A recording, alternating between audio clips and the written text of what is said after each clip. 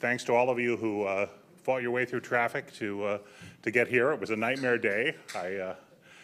I knew this when the traffic report was urgent at 6:30 a.m. So thanks all of you for making the effort to be here, and want to welcome both those of you here in the audience and those of you watching this program at csis.org at the online feed.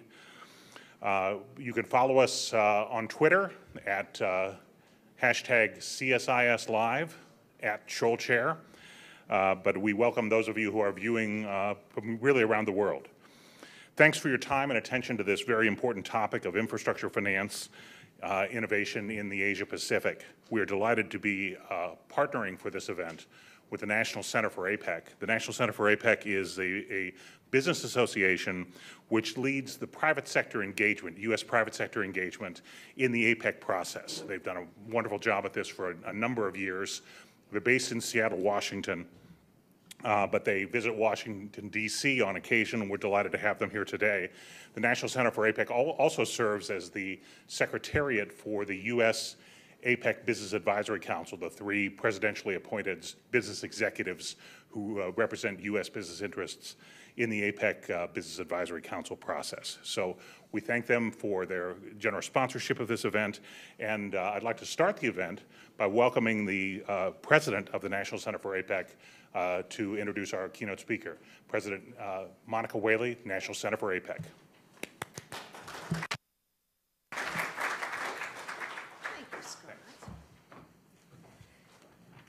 Thanks, Scott. It's been the National Center's pleasure to work with CSIS now for, I think this is our 2.5 year of working together on the infrastructure and investment work in APEC, and it's always great to have wonderful resources here, and obviously we're delighted to partner with you, Scott, old friend of the National Center's. This is the National Center's 20th year in existence. When it started, APEC was new itself, and there was not a clear path as to how the private sector was going to engage with APEC, but clear that APEC was going to be focusing on issues and activities that were going to deal with the private sector. So early on, a quite visionary person named Sandy Kristoff, and Larry Greenwood will remember her well, said there's got to be something. There's got to be a way to put these things together. And so I was pleased to work with her and a great team of folks that were involved in the Seattle meetings in 1993 to pull together the National Center. But one of the sort of the milestones along the way of these last 20 years have been working with the U.S. Trade and Development Agency. The National Center was pleased to partner with the agency on several key initiatives that we did. First one was the Shanghai Model Port Project back in 2001 when China hosted APEC, and then we worked on a trade cargo security project in Thailand with the Port of Lam Chabang. So it's been a great partnership there as well. So it's really my honor, Lee, to introduce you this morning. Lee Zack is the director of the U.S. Trade and Development Agency, and she's been there since, let me put my glasses on, sorry, gang. And it doesn't say exactly when she started. It's 2009, thank you. And but before that, was an adjunct professor of law in international project finance. So I thought that was a particularly salient piece of her history that brings her to this meeting this morning, as well as all the work the agency does, helping U.S. exporters and in a variety of ways, and really small and large U.S. exporters. I think they're one of the best agencies that actually works across the board with small and medium enterprises as well as very large companies in getting these exciting projects done. So please help me welcome Lee Zack, and thank you again, Scott, for NCSIS.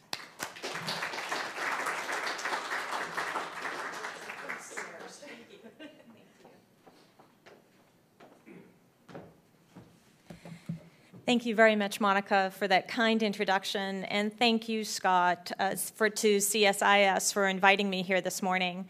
It really is nice to look out and see so many familiar faces, both from the work that we're doing here in Washington, D.C., but also the work that we're doing in the region. So I feel like we're all sort of coming home.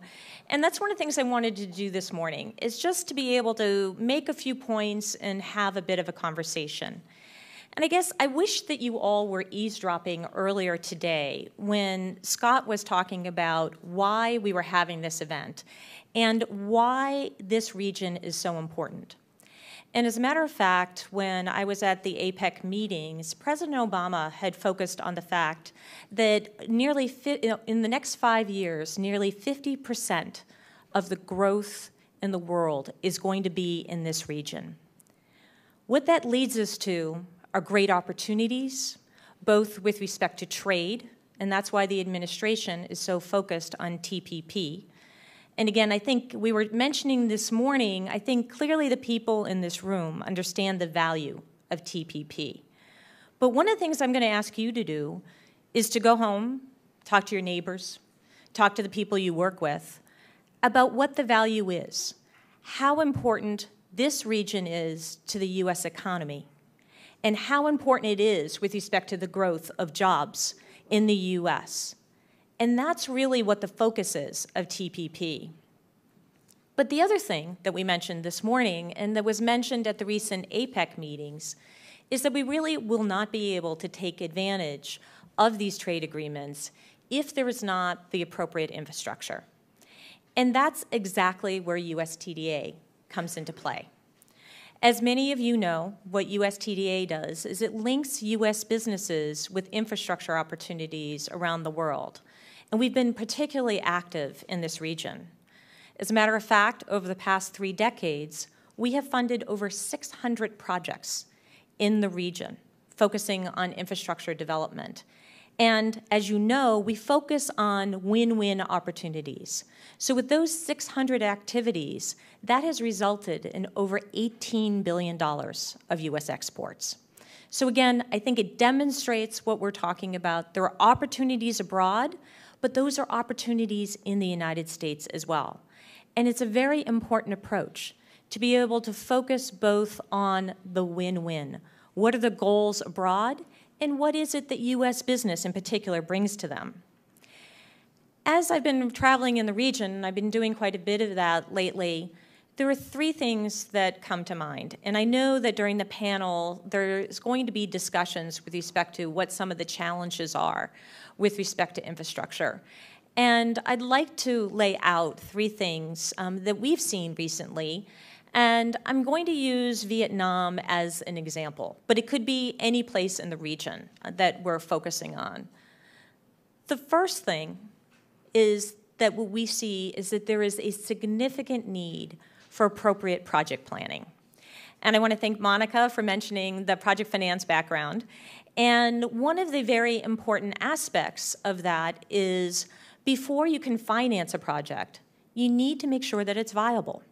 And that's one of the things that, again, USTDA does, so we get to see it up close and personal, that we provide grant funding for feasibility studies that look at the legal, financial, and regulatory feasibility of a project. What that's led to is also recognizing the fact that in addition to looking at this feasibility, that there also may be other gaps between the point that a project is conceived and financed. And there's a significant need for funding for those types of projects. As a matter of fact, going back to the project finance days, 3 to 10% of a project, the bricks and mortars, is in the planning stage. What that does, however, is it's kind of a high-risk environment. It's a little bit of the chicken or the egg. People are afraid to invest in the project planning because they don't know how it's going to turn out, which is, again, why agencies like the USTDA are very valuable partners in this. The other thing is it kind of gives us a bird's-eye view of other things that might be needed. And as a matter of fact, in Vietnam, USTDA has been very active with respect to renewable energy. And we see that there's a significant interest, in particular, with respect to wind. But there was a bit of a challenge. As companies were looking to bring on wind power, they had to be able to get it into the grid.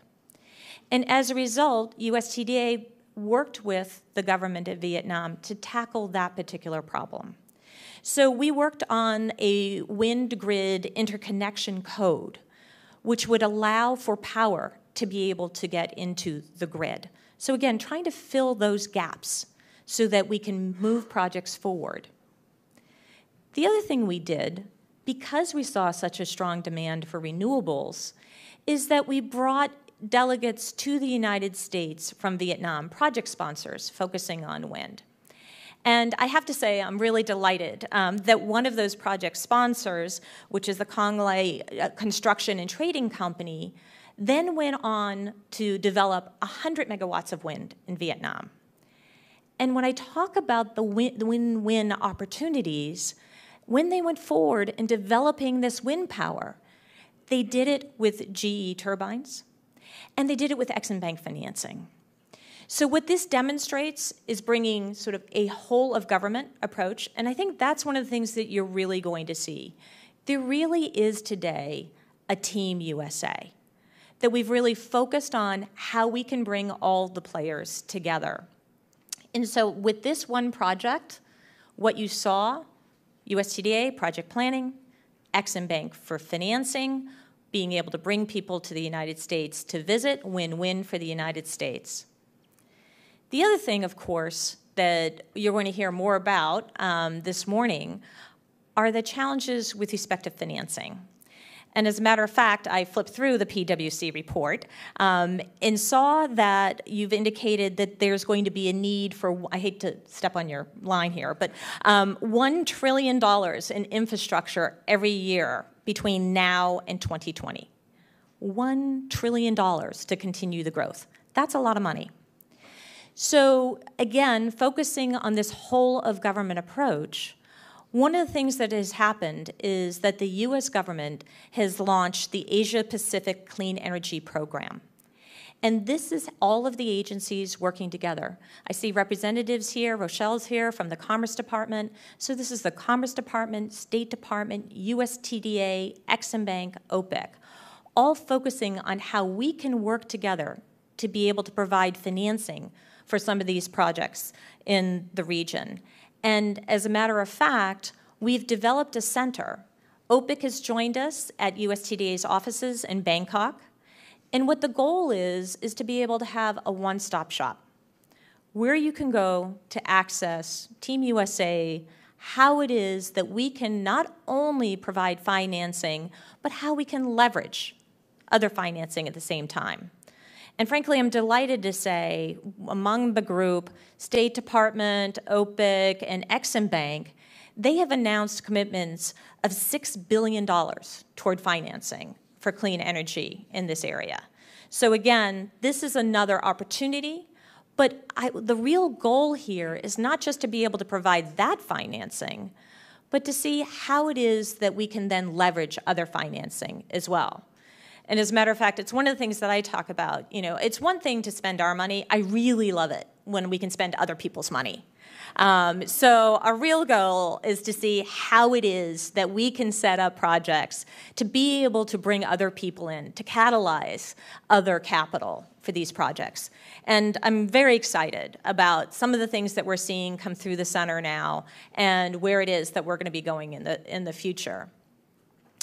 The third piece, and I want to leave some time for questions and answers, but the third challenge, and I know there will also be continued discussion on this today, but the third challenge that we see is one with respect to procurement. I cannot tell you the number of times in my recent travels to APEC, Vietnam, Philippines, China, I've heard, where are the Americans? I want to be sure that when that question is asked, we have a good answer. And the other thing that I keep hearing, and as a matter of fact, I will confess it happened to be sort of in a discussion in the APEC terms with some of our partner countries, the response was, oh, you know, US is not going to win that procurement. They're too expensive. My response is the US is not too expensive. It depends how you value a procurement. It depends how you determine what expensive is. Expensive is having to pay for the same thing twice. not pay for it once. Expensive is having to pay for it next year instead of 10 years from now when you plan to. So USTDA developed a program, frankly, in response to U.S. business community and to our partners who wanted to see more U.S. business, which is referred to as the Global Procurement Initiative, focusing on best value. Now, this initiative is sponsored by USTDA, but one of the things we did is that we actually selected a partner who's an expert in this area, and that's GW Law School. And we reached out to the development banks. All of the multilateral development banks agreed to be partners in this program. So we launched this program a little over a year ago, and our goal is to focus on areas and countries that are, as I put it, right at the tipping point, where they recognize they have an issue with respect to procurement, they may not have received what they wanted to receive, and now they want to make a change. And I have to say, that's the great thing about US today. We're always focused on change, we're always focused on innovation. So as a matter of fact, again, Vietnam, and again, I'm using them as one of our examples, but it's many countries in the region. Vietnam actually has seen this issue, and they changed their law to provide for best value, not just low cost. Now, that is an achievement in itself, and it's something I think we all need to work toward in the region. But then the question came, how do you apply it? And of course, you had procurement officials who have been applying low cost all along. So what we did is, through this program, we funded advisors to be able to go to Vietnam from George Washington Law School as well as from USTDA. And we trained 170 procurement officials with respect to how to apply this best cost analysis. What we think this is going to do, and we're already seeing some of the results of this is going to level the playing field for U.S. business. It's now going to be a case when people look at the value that they get over time, it's going to be a level playing field for U.S. businesses. The goal is for us not to hear where are the Americans, but the Americans are here because they have a fair system, a transparent system, a system that will get them what they want, and also give U.S. businesses an opportunity as well to demonstrate what they have. And I think this is going to be a very important part as the region is looking to develop their infrastructure, to continue their economic growth, to be able to get as many players as possible into the region. I think it's also going to be vital to our trade to be able to get U.S. businesses as part of developing the infrastructure. So I think what we're seeing, and you'll be hearing throughout the morning, this really is a region of opportunity. It's growing really quickly, and there is a significant interest. The interest is from around the world.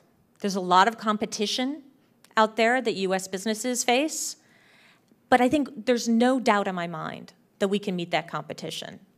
And frankly, there's no doubt that we have to meet that competition.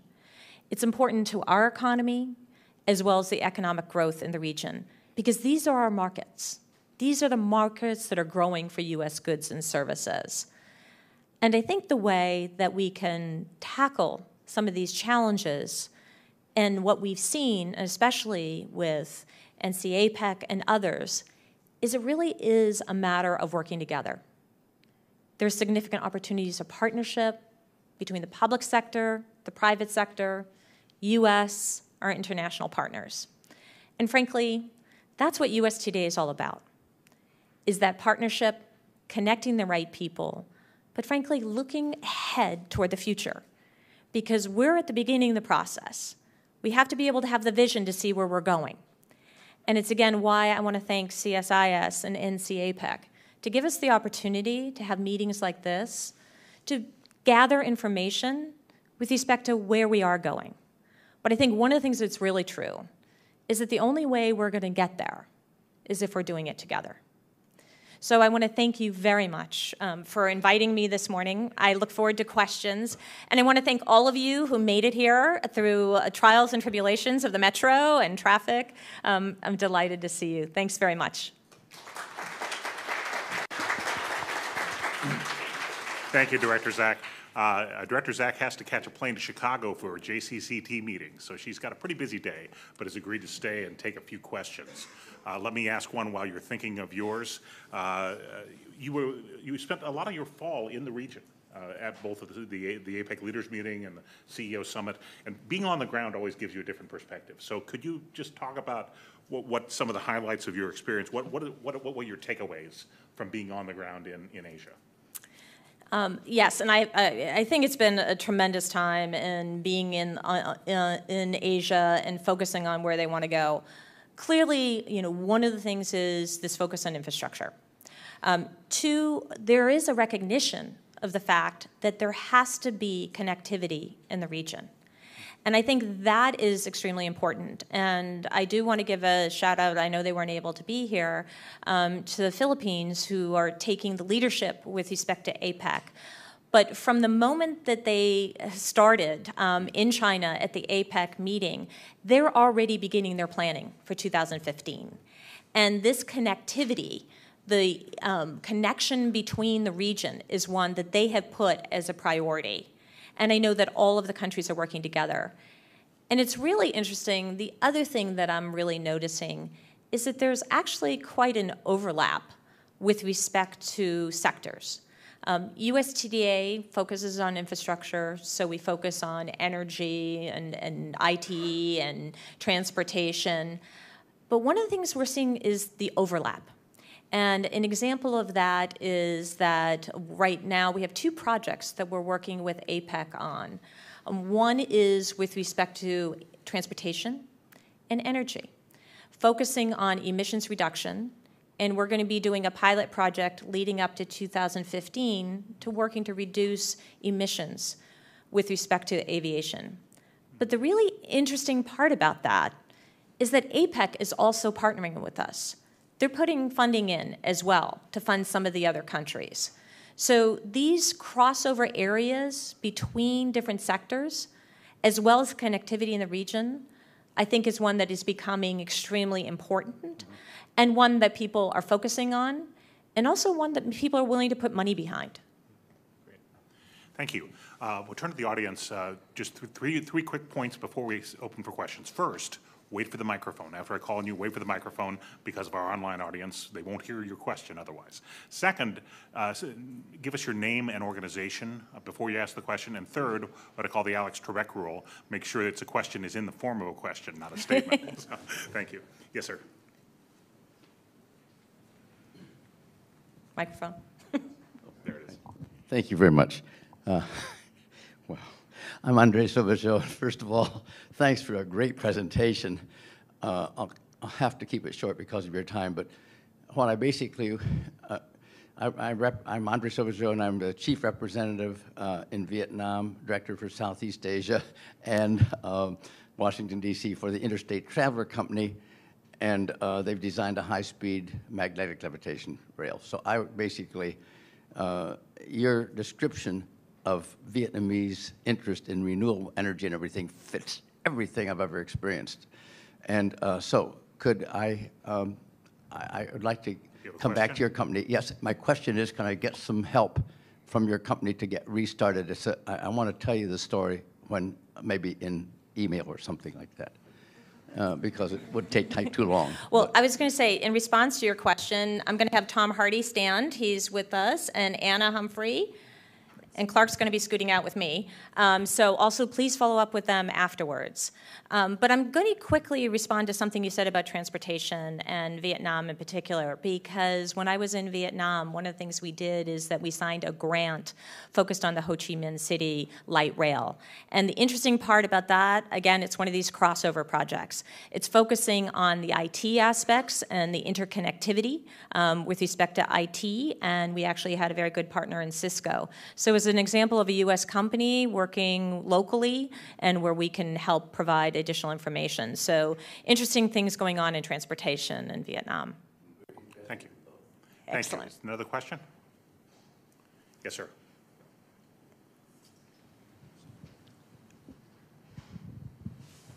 Hi, I'm Ian Ferguson with the Congressional Research Service. You were talking about, at the beginning, about the Trans-Pacific Partnership, the TPP, and how important it was to this. But could you sort of describe, I guess, what would actually be different in your job, in infrastructure, in APEC, in this topic, if the TPP was finalized and completed than what it is now? Thank you. Good question. A couple things. One, I think we're going to be very active because there's going to be a tremendous amount of infrastructure that's going to be needed as the TPP is in place. To be able to get those goods and services moving in the region and to be able to get them moving in a timely manner, there's going to be a need for infrastructure, and there's going to be a need for assistance from outside the region, so it's a great opportunity for U.S. businesses. The other thing that it will do, it'll allow for U.S. goods to be able to get into the region, as part of this infrastructure development, but generally. So there are significant benefits to the U.S. And what we do is we help to get those exports abroad. That's our mandate. It's economic development on one side, but focusing on how do you bring U.S. exports. So for U.S. TDA, I look forward to being extremely busy in the region. And I really look forward to being able to bring sort of the export numbers to the region that the nation should have to develop jobs here in the U.S. Yes, sir.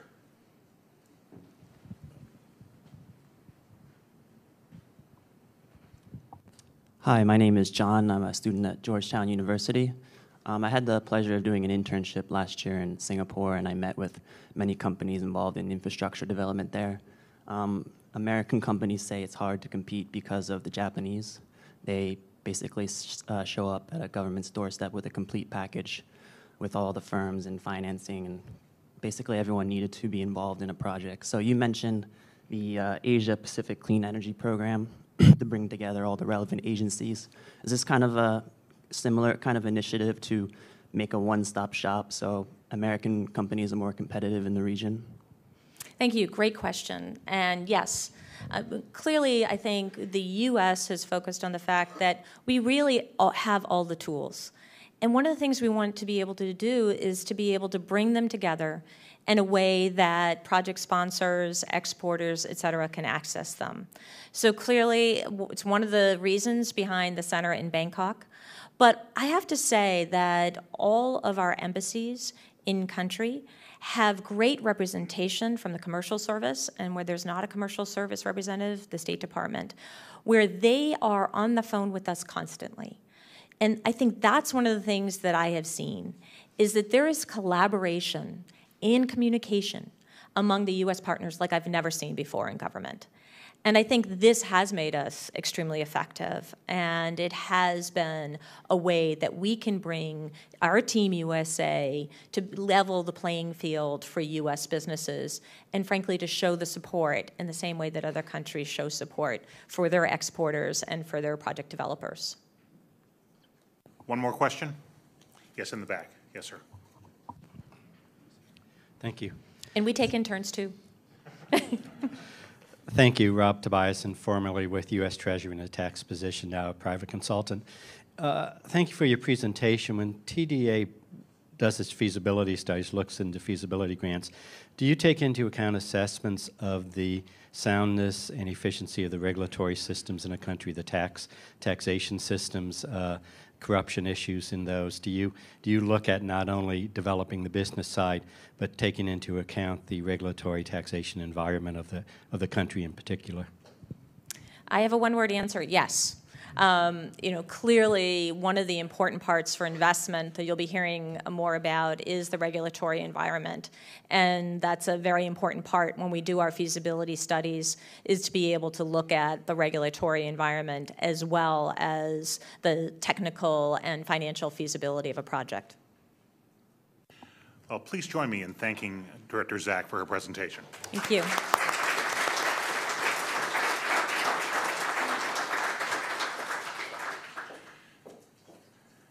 Next, we are going to turn to the substance of the challenge and opportunity of Asia-Pacific infrastructure.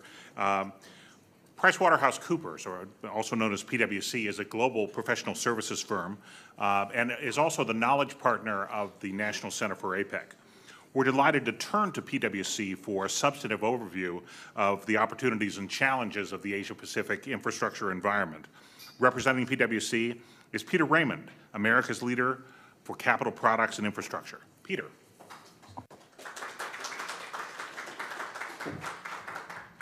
Thanks very much, Scott, and it's an honor to follow Director Zach. Thank you so much for what a great introduction to the topic. Scott, just a technical question for you. How do I advance the slides?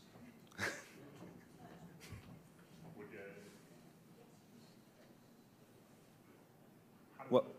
Is there a clicker or something to advance the slides? I should have checked the logistics before I got up here. That's all right. And while we're waiting for that, let me just provide a few opening comments. PwC has been involved in the infrastructure business for many years, and what I'm going to present to you today is some research that we have done on the development of the infrastructure markets across the globe, and you'll see the significance, underscoring what Director Zach had said, you'll see the significance of Asia-Pacific in that area of development for infrastructure. So, okay, I see the clicker's on its way.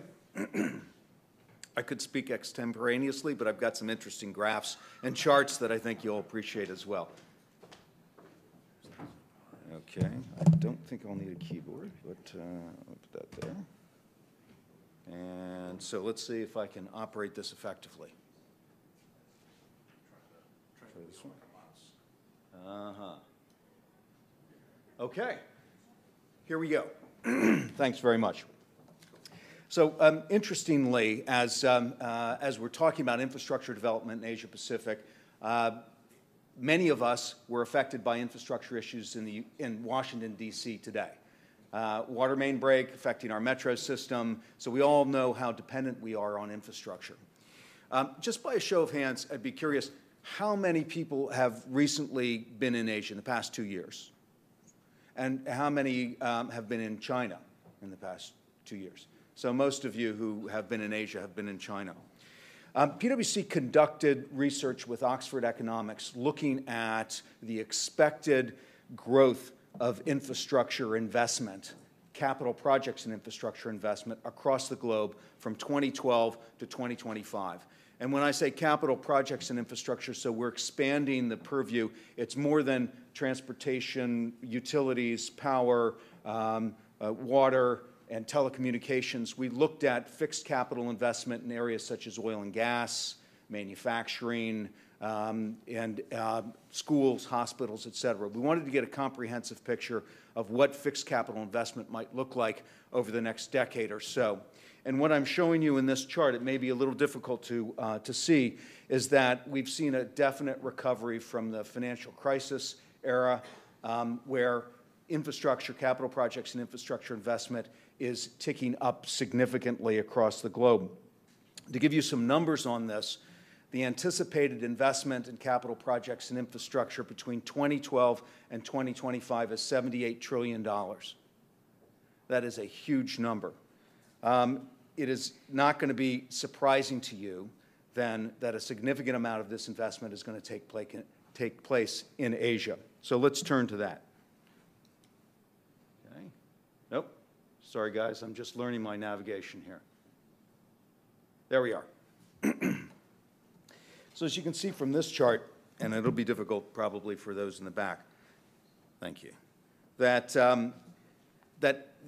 there is a significant growth of infrastructure investment coming in Asia Pacific. And this is going to be largely driven by China. So let me give you a few statistics. Asia's share of global infrastructure spending is set to grow from 30% in 2012 to 40% in 2018 to 48% in 2025. We expect that in Asia, by the year 2025, some $5.3 trillion will be invested that year in capital projects and infrastructure. Clearly, in order to enable this kind of investment, government policies are going to be very important. So, I want to show you some other dimensions of this investment. Let's see if I can put this up here. So, I'm going to show you fixed asset investment as a percent of GDP. What you see in this chart is that the world average for fixed asset investment is about 22.2%. That's the average around the world. And you'll see a number of countries here are falling below that average investment for fixed capital investment. But I want to take a deeper dive and look at infrastructure in particular. So we're going to look at infrastructure as a percent of GDP, infrastructure investment. And what you see here is that globally, the average investment in infrastructure per GDP is about 3.8%. Whoops. Sorry, guys. My navigation skills are still developing.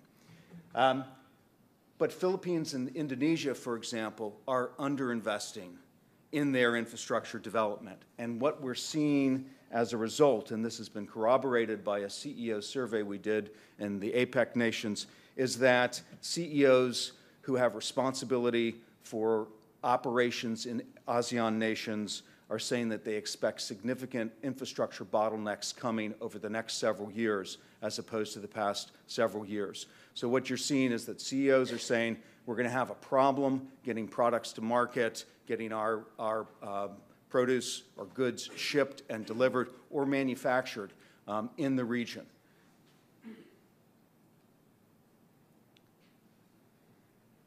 Looking beyond the headlines then in terms of data, what we tried to do is identify the drivers of infrastructure development in the region, and we identified 5. Demand for new transport and utilities infrastructure, schools, healthcare facilities, and aged care, the wiring of Asia-Pacific, bright lights in big cities, which has to do with urbanization, and finally, private sector platforms for growth. And what I'd like to do is talk about these trends or these drivers in a little bit more detail, and then talk about the financing issues that are associated with this kind of infrastructure development, and then turn to some of the constraints that we're seeing in the development of infrastructure in Asia.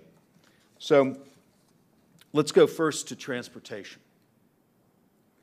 What you see here is the expected increase in investment in transportation and utilities infrastructure in select Asian Pacific nations, comparing 2025 with 2010. And you can see that significant investments are expected and needed in these nations, with the Philippines at the very end, but you see the Republic of China is obviously, the People's Republic of China is obviously continuing a massive investment program in its transportation infrastructure. And then you walk down the stack that way. This is roads infrastructure. What we're also seeing is a significant uptick in investment in heavy rail, light rail, urban rail, mobility, et cetera, all areas that are expected to increase over the next 10 to 12 years if the investment environment is correct. But hard infrastructure, like roads and rail, are not the only things that are going to be affected by this wave of infrastructure investment. Okay. Here we go.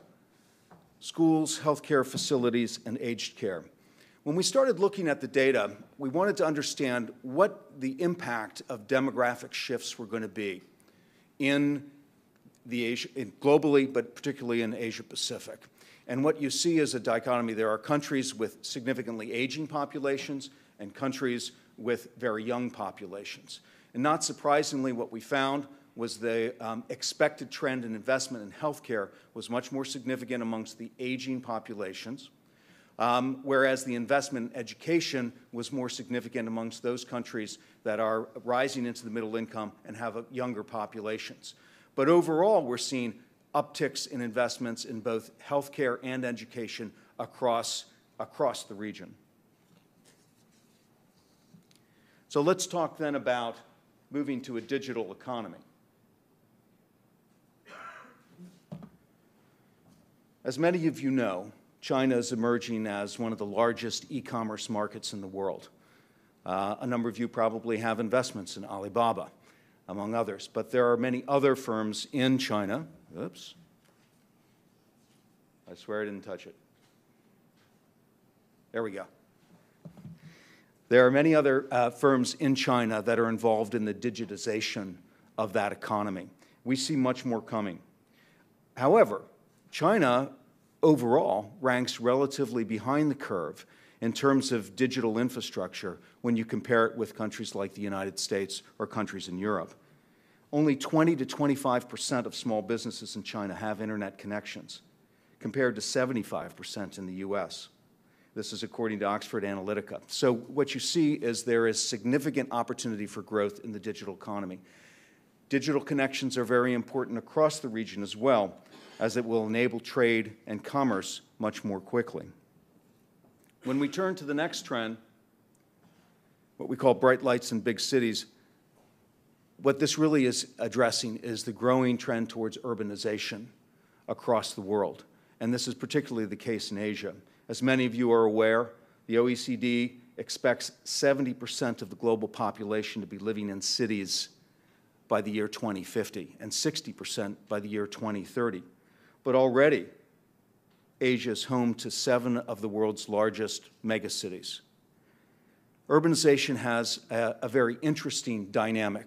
PwC has conducted a number of research studies with respect to this, let's call it a maturity model for cities as they move from kind of provision of basic electricity, power, water, and shelter to more advanced stages of development. And that's what you see in this graph here, moving from survival mode to quality of life mode.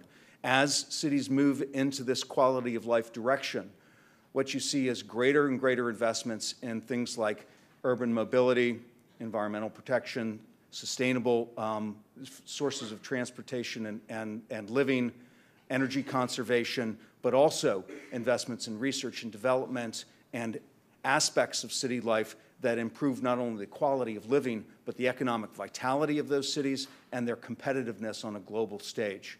What we see in Asia is significant purposeful investment in city infrastructure to achieve that kind of outcomes for a number of cities. And what that means is significant investments in urban transportation and in mobility, in improved electricity grids, in improved water and wastewater systems, et cetera, as these cities emerge as economic power centers and economic competitors on the world stage. So cities are going to be a significant driver of infrastructure investment. Finally, private sector platforms. There we go. Again, this is driven off of our APEC CEO survey, where basically CEOs in the region are saying they are expecting to invest something like $56 billion over the next 3 to 5 years in distribution facilities, logistics, manufacturing facilities, et cetera, in the region. This is over and above the investments that governments and others may be making in core and hard infrastructure, such as transportation networks, power and utilities, et cetera. This is directly from the CEO surveys. One of the issues that they are trying to address is this connectivity between the regions. So as you can imagine, with a very fractured region geographically, infrastructure is essential to move products quickly to market. So the combination of private sector investment in manufacturing, distribution, and other facilities needs to be linked with investments in ports, rail, roads, and other infrastructure to enable infrastructure to grow and the economies to grow in Asia. So having looked at kind of 5 drivers of growth for infrastructure development in Asia, let's take a look at the issue of finance.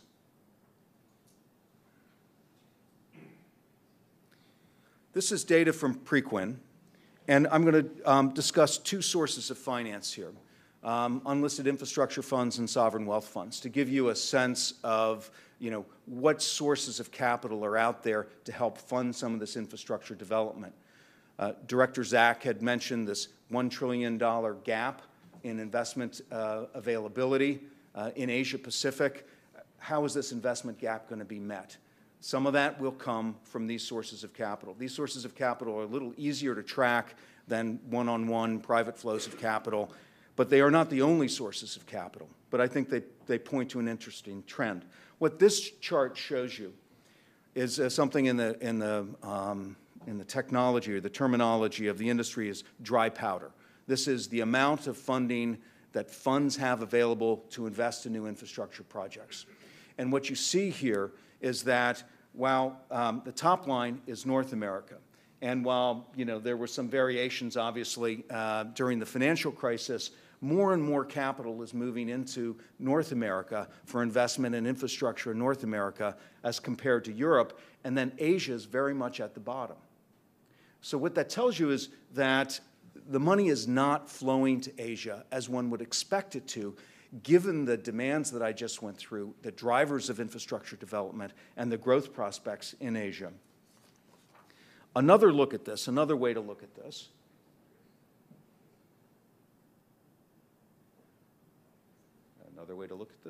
there it is to look at, this is a snapshot of funds that are in the market for capital raising in the third quarter of 2014 by region.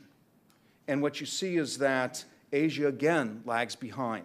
22 funds seeking about $11 billion in capital compared to Europe, where you have 48 funds looking for $32 billion in capital. Now, this is just a snapshot, but it underscores the theme that I'm trying to highlight here, and that is that despite the enormous opportunity for infrastructure development and investment, the money is not yet flowing to Asia the way you would expect it to. And finally, a quick look at sovereign wealth funds. I will get this navigation down. Here we go. A final look at sovereign wealth funds. Whoops, sorry guys. Final look at sovereign wealth funds. What we see here is that, interestingly, this graph shows that 47% of assets under management are actually held by Asian sovereign wealth funds, with only 22% of those funds actually being in Asia. What that tells you is that the expertise for investing in infrastructure already exists in Asia. But again, the money has not been flowing there as you would expect it to. So let's talk about some of the reasons why it's not flowing there. This is data prepared by the World Bank. It's from their Ease of Doing Business report, and it's a ranking of APEC economies according to the ease of doing business. And I know this is going to be hard to see, but down at the bottom here, you see a number of very important economies in Asia. Indonesia, 114th. The Philippines, number 95. Vietnam, 78. China, number 90. The remarks that Director Zach was making about TDA's efforts and other U.S. government entities' efforts to improve the investment environment are very much targeted at many of the challenges you see here with respect to ease of doing business. And I'm going to talk a little bit more about what we think is necessary to accomplish effective investment in the region. I got it. Small round of applause. Thank you. So what this is a kind of a hierarchy of needs that we have developed over time in working with our clients around the world. What are the basic building blocks to create an effective environment where infrastructure investment can happen more easily, more effectively, regardless of the country? So this is a general framework that we've used, and we are working to advise countries and regions on how to develop these basic building blocks so that they can create a sustainable infrastructure investment program. So let me highlight a few of them. Laying the foundations. Obviously, what's very important here is an effective and transparent regulatory environment which allows investors to understand the basic environment in which they will be placing their money. So, for example, if you're going to invest in the electricity sector in a country, we heard about wind power, for example, what are the offtake arrangements for the power that you are generating, and how certain are you that you will receive the tariffs, the rates that have been pledged in that contract environment. So getting that basic foundation underway is really important. And then you've got to be able to move to procuring private sector engagement effectively.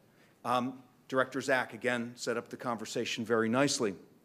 Most of these countries do not have sophisticated procurement structures and processes in place that will allow sophisticated infrastructure developers and investors to effectively enter those markets on a regular, routine basis. Procurement processes are essential. You have to have transparency. You need to have well-developed projects. You need to bring them to market in a consistent fashion. You need to adjudicate those contracts in an effective way, and then you need to maintain the integrity of those contracts over time. So getting the procurement process right is very important. And I will say that those of you who are in the project finance arena will know this. These tend to be very complex engagements to get done. Very complex deals require a lot of legal support, a lot of arrangements that can lock in the value for both parties, the public sector and the private sector. If you have weak or flawed procurement processes, you're going to end up with either bad projects or no projects. You may get the occasional good project done, but the experience around the world is if you've got a solid procurement process in place, you will end up with good results. But that means also well-equipped and trained individuals. And finally, that next level is building then a sustainable infrastructure investment program. So once you build, you have laid the foundations, you have the regulatory and legal frameworks in place, you've got a good procurement process in place. Now you can start to develop a whole series, a pipeline of projects that you can bring to market, and you can bring to market successfully. As you build that track record of success, you attract more investors into the market, and then you start being able to enable other things like greater local financing of these projects. As the risk declines in executing and financing these projects, you'll see more money from the domestic economy moving into the infrastructure investment area, as well as more global funds moving into that arena. So this kind of hierarchy of needs, if you will, the structure is something that most countries in the region are working on in one way or another. Efforts of TDA and other organizations to enhance this will be greatly appreciated and will facilitate the flow of investment.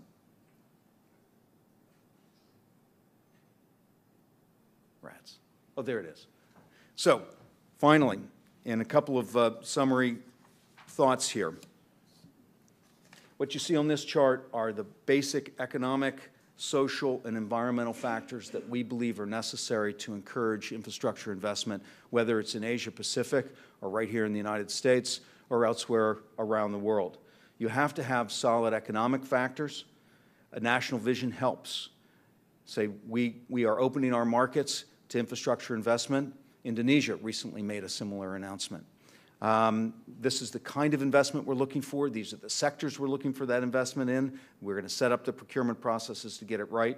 Obviously, macroeconomic stability is key. Stable legal and regulatory frameworks I've talked about, capacity to procure and develop, and then a risk and return balance. Many of these projects are risky. And many of the challenges that we've faced in infrastructure development, not only in Asia Pacific, but in the United States, have been that we've not gotten the risk-reward trade-offs right. We've not understood the risks of certain projects and who should bear those risks. Having the ability to analyze the risks on a project is critical to being able to get those projects right. We haven't talked much about this, but we cannot ignore it. Ethics and transparency is absolutely critical, particularly if we want to attract investors from across the globe. The ability to collaborate between the public and private sectors and civil society is key as well, because these are generally public-private partnerships that are being developed. And a willingness to pay. A number of years ago, actually in the 1990s, there were a number of water deals done in Asia. Many of you may be familiar with those. And one of the challenges those deals encountered, and one of the challenges that water deals tend to encounter around the world, is a willingness on the part of people in the society to pay the increased tariffs to allow water to get potable water to their houses and to their areas. And that has been a challenge in many cases. Unfortunately, those deals have been reversed because popular opinion has been against them. Anticipating those kinds of challenges early on is critical to being successful in getting these deals done. I mentioned a track record of success. There's nothing more compelling than a series of successfully executed projects in a standardized framework that attracts investment much more effectively than one-off projects do. And finally, everyone is concerned about environment and the impacts on environment. It's really important to have a transparent process by which environmental issues are identified and adjudicated, and a transparent permitting process. These things can hold up projects indefinitely. So in conclusion, no, rats. I thought I was going to get it right the last time. In conclusion, infrastructure investment in Asia obviously is increasing and increasingly important. The competitive advantage of these nations will often be reflected in their infrastructure capabilities. Many of you may have seen the IMF's report that said $1 of properly invested funds in infrastructure yields $3 of economic benefit to a country. So those countries that are effectively and efficiently investing their money in infrastructure are likely to see outsized returns compared to their neighbors and competitors. Private capital is interested and available for infrastructure investment, but the conditions must be right. And this is where I think APEC and other organizations can help in creating those conditions for more effective infrastructure investment. So thank you very much.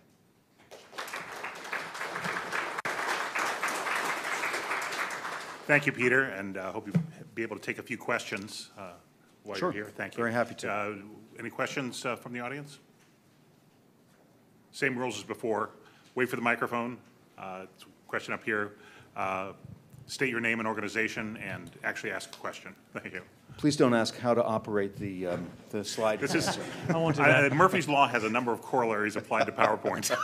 So. Okay, I'm Jeff Hardy, and I'm with Caterpillar, and Caterpillar is one of the ABAC members, and I'm an alternate member for Caterpillar and ABAC. And you mentioned APEC can help, and I just wanted to mention one initiative that's taking place in ABAC that ABAC USA is promoting, and that is to encourage countries to complete an enablers of infrastructure investment checklist that looks at, it's a self-analysis, a self-review that countries would do, looking at how ready they are to attract investment. And all the blocks that you have, building blocks, these are built into the checklist. And so it looks at, are governments organized to attract investment? How do the agencies work with one another? Are PPP projects viable projects? And what kind of track record do they have in organizing those? Is financing available, debt financing and local currency financing? What kind of risks? What kind of investment climate is there? Land acquisition, IPR protection, and other things. So the U.S. government has just indicated they will complete the checklist by ABAC 1, which is coming up in January in Hong Kong, and a few other countries have done the same. And so this is an opportunity, I think, for PwC, the tremendous information you provided and you share with APEC, for us to try and publicize the outcomes of these checklists so that we actually encourage companies to invest in the countries, and it helps if they know what is going on. So maybe we can partner with PwC in some way, and also companies here, we can have public-private dialogues. And I just want to throw this out as an opportunity for us as we plan within ABAC what we're going to do to promote the checklist going into 2015. Jeff, I wasn't aware of that initiative, but I think it's a terrific one.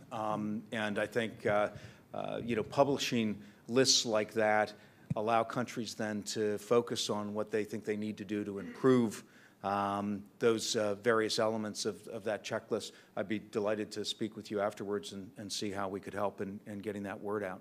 That's great, a great initiative. Thank you, Jeff. There's a question here in the front. Yes, ma'am.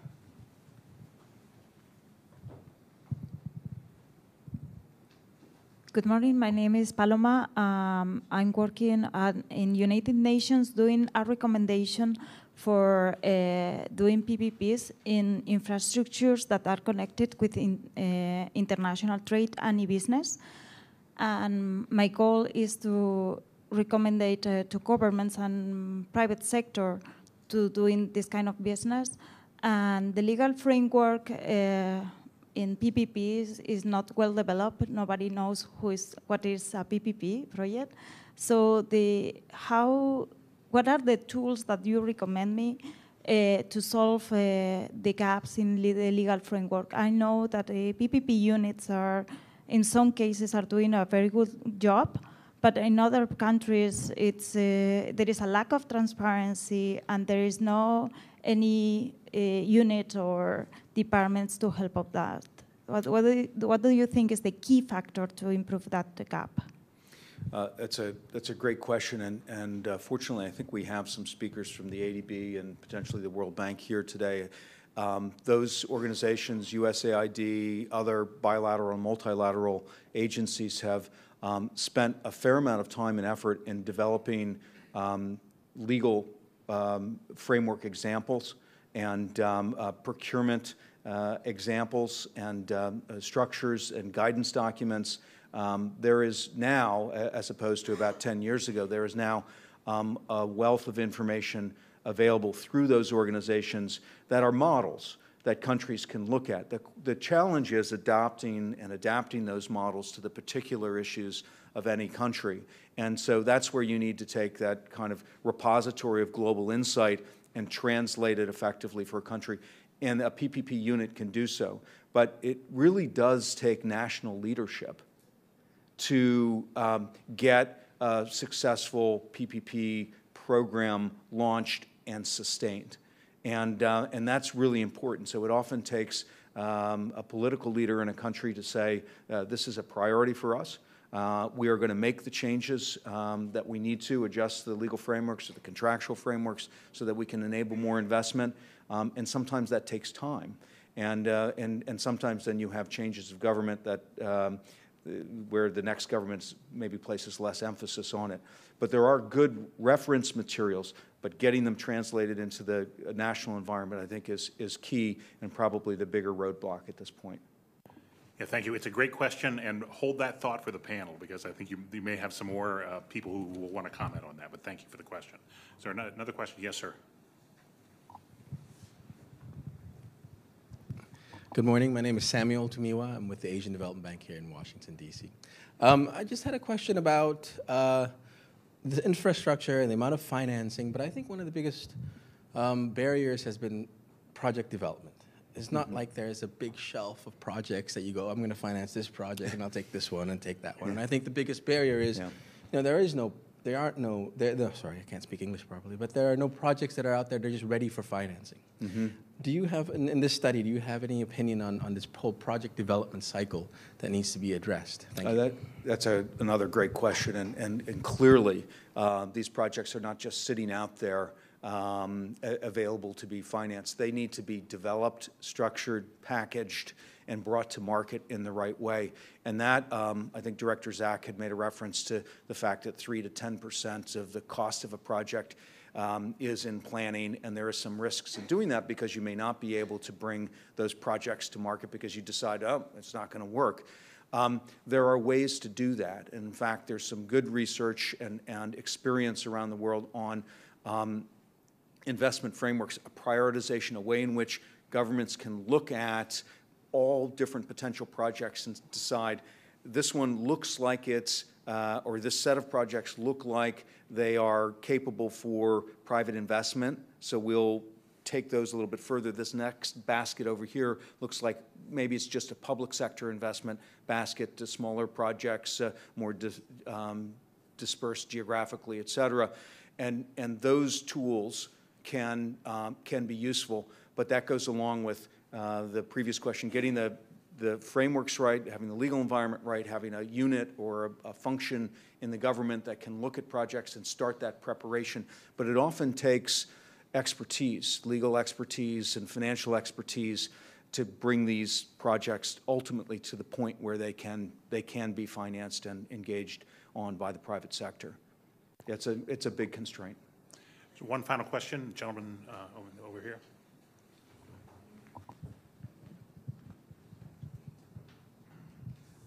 My name is Kikuchi, and I'm with a small consulting firm nearby, Washington Research and Analysis. I spend time in Japan teaching a course in project financing. And in the excellent presentation you had, especially of the building blocks, I thought one thing missing, and following on to this Asian Development Bank gentleman's point, is one of the toughest things is to determine the initial need and demand. In your presentation, it may have been hidden within, say, risk avoidance and also willingness to pay. But government plans often could be grandiose and has nothing to do very often in the actual demand of, let's say, the society. And the toughest thing, minus even in democratic conditions, is how to determine demand. And perhaps Pricewaterhouse may have a better way, especially looking back on projects to see that how the demand determination process could have been flawed. Thank you. Another great question. And I think the answer to that is it's often the case that ambitions, government ambitions, are greater than the public purse or even the private purse can support. This goes back to the question of proper analysis of projects. Some projects are just inherently governmental. You're not going to get private finance unless you can just set it up so that you have a contractual mechanism to pay the private sector to be involved. Others are, involve demand risk. Toll roads or port facilities or telecommunications networks, et cetera, where the compensation comes from the use of that asset, and that's very much set by the demand for the use of that asset. And those are the kinds of analyses that do need to be undertaken in evaluating which projects to bring to market and which not to. And frankly, what we found is that there are often significant number of projects that people would like to bring to market, which just are not bankable. They just can't be effectively structured to engage the private sector. There are tools out there, investment frameworks that I mentioned, that can help to evaluate that, and then feasibility studies would be the next step beyond that. Not to advertise, but we did publish a paper on transportation investment frameworks and how countries around the world are using those frameworks to prioritize projects and to allocate them for private financing or public financing, and what are the tools that they use to do that. And I'd be happy to share that paper with others. Actually, thank you. It's a great offer, and what we'd like to do is provide a link to the paper from the CSIS.org events page for this event. So as you return home and get back to thinking about this again, click on the links, the events page at CSIS.org, and you'll find a link to PwC's paper. So please join me. This has been an outstanding overview. Thank you, Peter, for your contribution. Thanks very much.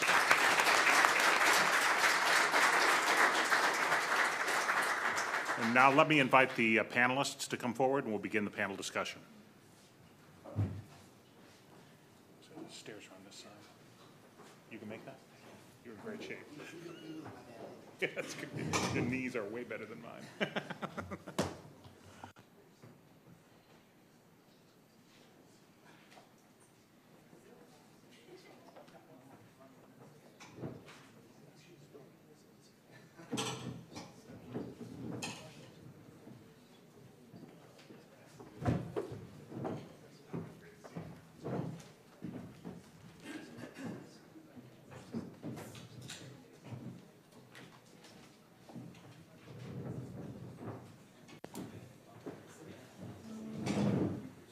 All right, we'll continue with our discussion, which so far one of the best parts about being at CSIS is how much I learned just running events here, and the kind of people that we're able to invite and attract I'm always impressed with the content of their contributions, and I think that will continue on this panel. We've heard a lot about sort of the issues and risks and opportunities associated with infrastructure in the Asia Pacific, and we brought together a group of experts to talk about some of the solutions involved here. Beginning on my left, your right, is Craig Stephenson. Craig is the representative for the North American Representative Office of the Asia Development Bank, so he brings the views of the multilaterals. Next, we would hear from Alexia Latorta, who is Deputy Assistant Secretary of Development Policy and Debt at the U.S. Department of Treasury. We'll have a broader sort of beyond APEC, broader perspective on the U.S. government involvement and other major government involvements in infrastructure, finance, and development. She'll be followed by Kamran M. Kamran is the Vice President of Compact Operations at the Millennium Challenge Corporation, and will have sort of an on-the-ground view of project development and project support. And then finally, we'll hear from Larry Greenwood. Larry is Senior Managing Director of Government Relations for MetLife Incorporated in Japan, but Larry was a career diplomat in the United States, a one-time board member of the Asian Development Bank, and very knowledgeable about APEC, was the ambassador and senior official U.S. senior official for APEC. So we're delighted to have the panel, and let me ask each panelist to make about 5 minutes of comments, and then we'll open for a discussion with the audience. Craig. Thank you, Scott, and CSIS for the opportunity for Asian Development Bank to join you today. I'm going to start with a few words about Asia and then talk some more about Southeast Asia. To begin, Asia's rise as an economic force, over the past 50 years has been nothing short of phenomenal. Its influence in the global economy is increasing rapidly, prompting many to say the 21st century belongs to Asia. The ADB estimates that by 2050, Asia's per capita income could rise sixfold in purchasing power parity to more than $40,000, and an additional 3 billion Asians could enjoy standards of living similar to those in North America and Europe today. I know that may sound like a stretch to some of you, but it's possible. As the global economy's center of gravity shifts towards Asia, the region could account for more than 50% of global output in 2050, or $174 trillion, up from the current 27% and half of global trade and investment. This promising outcome can only be achieved if Asia sustains its present growth momentum and addresses intergenerational policy, institutional, and governance challenges. If Asia's emerging and frontier markets are to avoid falling into a middle-income trap, they really need to create the foundations for the next phase of growth, and that is they need to invest in infrastructure. Southeast Asia's, or ASEAN's, development dilemma is one of relatively high levels of robust growth, not yet translating into adequate and quality infrastructure. The disparities between ASEAN and OECD remain large. In each of the key sectors, roads, railways, phones, electricity, and clean water, the ASEAN region still has a fairly long way to go. And although the region has learned some valuable, even hard lessons after the Asian financial crisis, ADB believes that that crisis has led to today's infrastructure crisis. Southeast Asia today has about 616 million people. There are 120,000 people moving into cities daily. It's no surprise that Southeast Asia's infrastructure needs are large. And an interesting stat here, it took Europe to get to the point where, after the Industrial Revolution and all, for half of the population there to move into cities. It took the U.S. about 120 years, and there are a lot of countries in Asia today where that shift has occurred in less than 20 years. So when you look at infrastructure and the ability of governments and investors and others to kind of keep up with what's going on, in the course of human history, we've never seen urbanization of the kind that we're witnessing today. So when you're stuck in traffic in Jakarta and you're breathing dirty air in Manila and you kind of wonder why the canals are clogged up somewhere else. It's not as, because people aren't trying to take care of these problems. It's just they're monumental. In 2010, ADB estimated that Asia needs $8.3 trillion, and Southeast Asia needs $1.1 trillion in infrastructure investments through 2020. This translates to between 5 and 9% of annual GDP spending on roads, railways, ports, urban development, power, telecom, irrigation, water supply, sanitation, and the like. However, with the possible exception of Vietnam, no ASEAN country has come close to what they need to spend. Indonesia's economy, as you know, it's on a roll nowadays, but it's only spending 2 or 3% of GDP on infrastructure, while we believe it should be spending at least twice as much.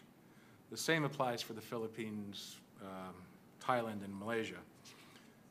My information's a bit dated, but as of 2010, private sector commitments for infrastructure projects had barely reached half of the $38 billion for such commitments in 1997. And considering annual investments of about $110 billion are required today, the fact that only a fraction of this amount currently comes from the private sector presents a large fiscal challenge for the public sector.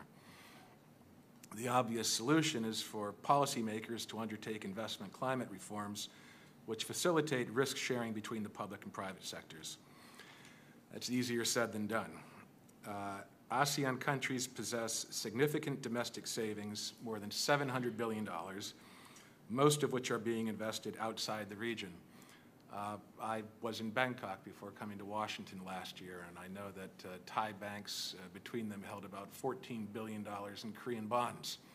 That just didn't make any sense to me at the time. Needs for infrastructure investment in Southeast Asia are large and growing.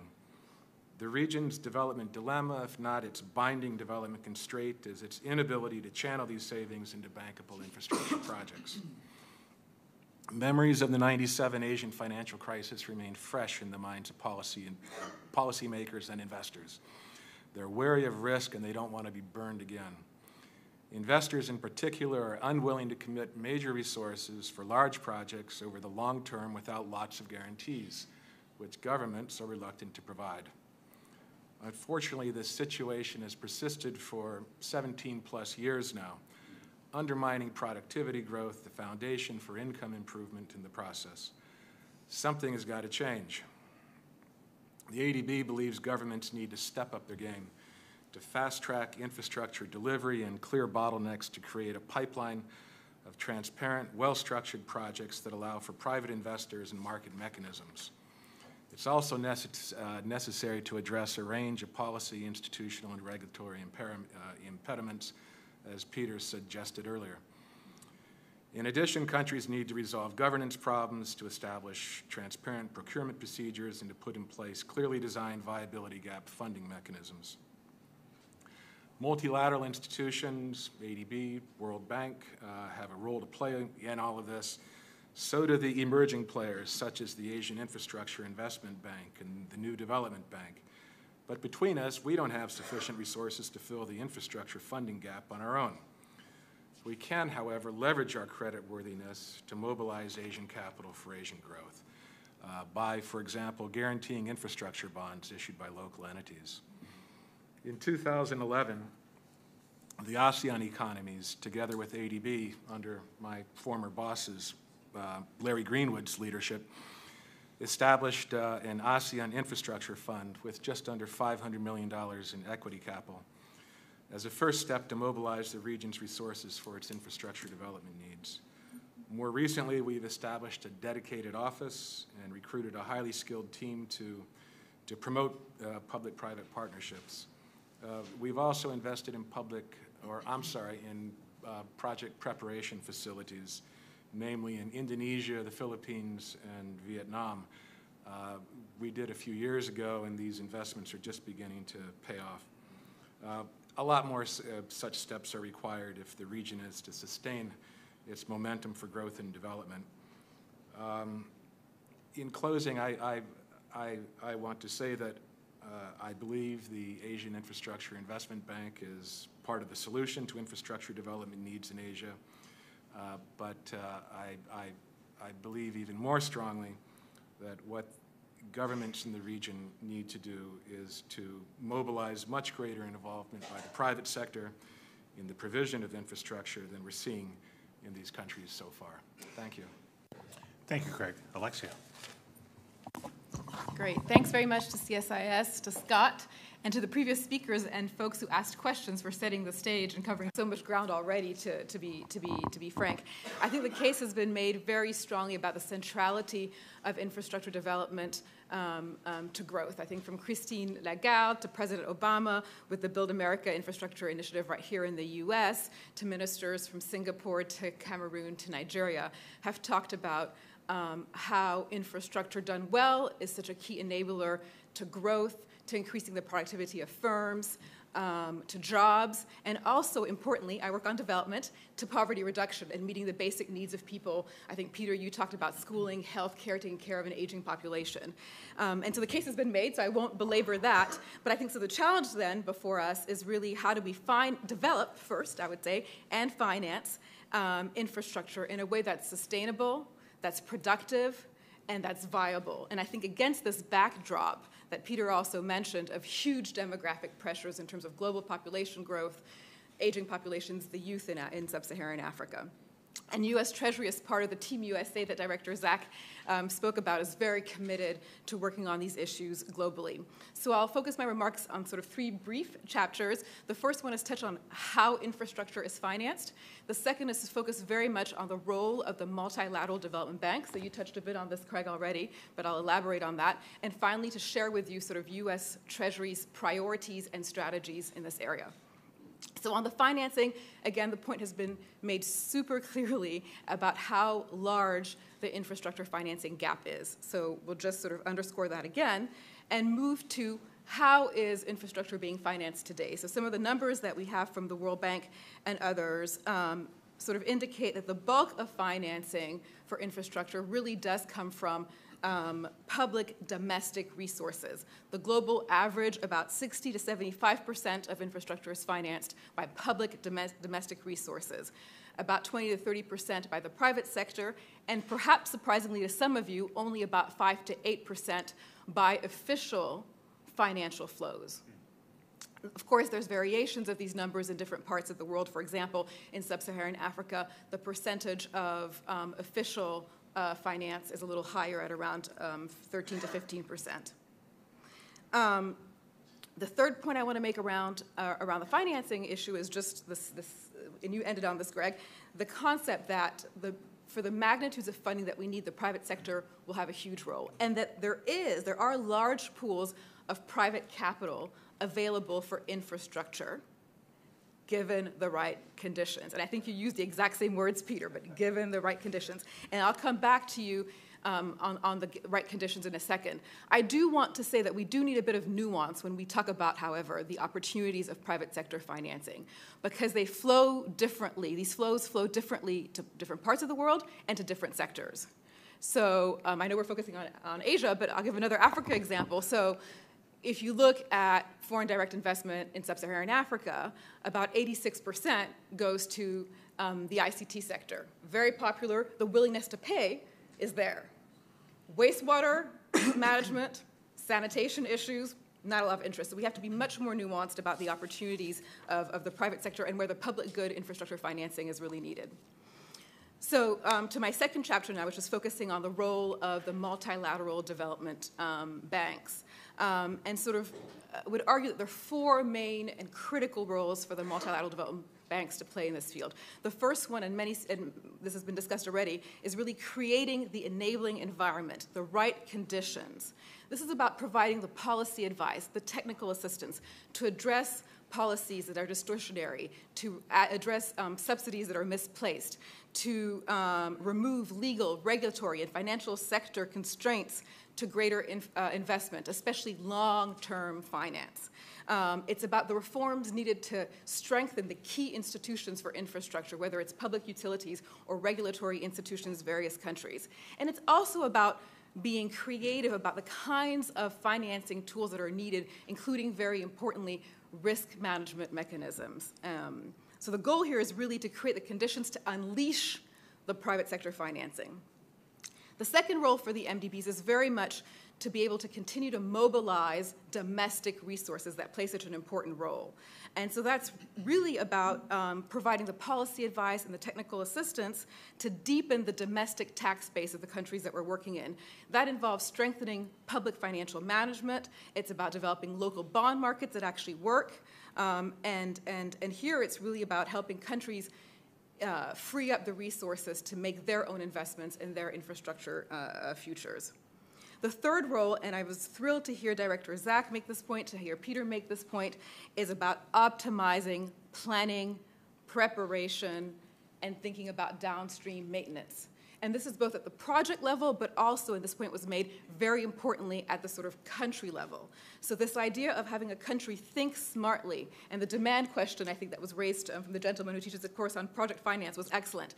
It's about the upfront thinking about what is my right mix, what is my infrastructure portfolio as a country that gets me both the economic value from certain projects and the development impact that I need. Not just my ideal, my dream, but what is actually feasible, what would be viable, and how do we develop those national infrastructure plans, the national vision that Peter described. So much more upfront planning work on this, and thinking about the sustainable operation and maintenance so that the investment today lasts and doesn't have to become a new requirement for new investment too quickly. I think the climate issue here is important, so climate proofing these investments I think is also something that we should think about. The last point on financing is the MDBs do have a role, although what they can contribute is tiny compared to the other sources of funding, in providing catalytic funding for priority projects to reduce the risk for demonstration effect so that others can come in, including the private sector. So I'll close now on sort of very quickly sharing some of U.S. Treasury's priorities in this space. The first one is really working with the multilateral development banks to focus more on this upstream planning work that I think is so critical. And so we supported the World Bank with its global infrastructure facility that is focusing on creating the pipeline of bankable projects, well-structured projects. We also supported at the Asian Development Bank, the Asia Pacific Project Preparation Facility that has very similar goals. Second thing that we're doing is really, because financing is still important, especially in terms of catalytic financing, is enhancing the lending capacity of these multilateral development banks. We supported reforms at the Asian Development Bank, at the World Bank, that will boost the lending capacity of these institutions by up to 40 to 50%. Now, not all of that will be for infrastructure financing, but a lot of it will be. And then the third is that there's sort of this public good aspects to infrastructure financing. And so we're really engaging internationally with APEC, with the G20 to focus on the know-how, the knowledge, the data, and the best practices that are needed to really make progress and meet the future needs. And this includes everything in APEC from supporting national countries that want to create PPP centers. The G20 has launched the G20 Global Infrastructure Initiative that is going to help increase the availability of data on the performance of projects, for example. A big problem for investment, they just don't have, there's no track record, no knowledge to understand what the opportunities and the risks are. Creating a consolidated pipeline of projects, and there are many more examples. So in conclusion, I'll say preparation, preparation, preparation can't be overstated. And then I just want to echo what previous speakers have said about we're looking for quality infrastructure. We're not just looking for infrastructure. We're looking for sustainable infrastructure.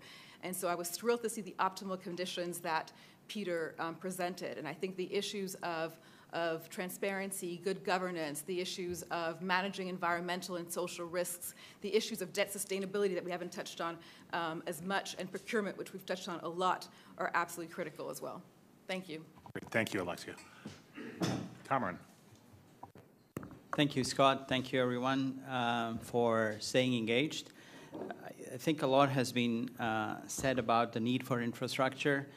Let me just organize my thoughts into two segments. First, before joining the administration and coming to MCC, I spent about 9 years, so to speak, in the trenches in East Asia, working on preparing PPPs and advising governments. So I'd like to make about 4 comments on what are the solutions, since this is supposed to be a panel on solutions. So let me make 4 comments on that, and then I'll talk to you about MCC and what we are doing and how we are engaged in Asia Pacific. So to start with, you know, in the old, I think during the Clinton administration or before the Clinton campaign, there was this thing about it's the economy stupid, and I'd like to just repeat that to say it's about the project stupid. It really is about the projects. It is really not about finding more money and more money. I heard Lee's speech, which I agree with, and I think the comment that Peter made. Yes, there are very few funds in the market right now raising money for Asia Pacific, but that's because they are already funds that can't find deals. So why would you raise more funds? Yes, there's less capital flowing into East Asia, but you know, you look at other FDI going into East Asia in other sectors, there's no problem there.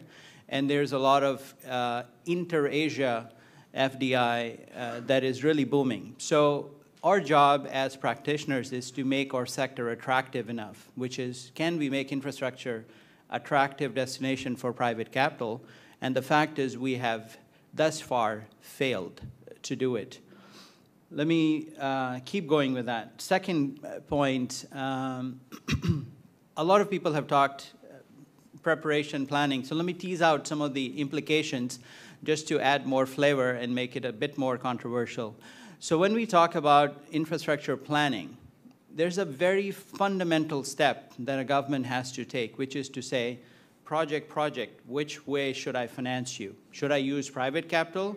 Should I use public budget? And there are inherent conflicts in there. Every public works ministry would rather have a lot of public budget and rather have all the control over the project so they can finance it as a public project. They don't want the project to be sent over as a PPP. In fact, the good projects, they'd rather keep and show good progress and, you know, sort of set aside the bad ones, the questionable ones, which are very ambitious, and say, yeah, let's try to do this one as a PPP, boss. Same conflict exists in the multilaterals and the development donor community. You know, you are providing a loan. What would you rather provide the loan for? You'd rather provide the loan for a project you can visualize that has clear economic value. So there is a conflict there, and if you look now at the advice that the governments are receiving, you'll be hard-pressed to find a focus in this area. Which country is it where we really have put serious covenants, conditions that the government put in place a system for identifying projects upfront?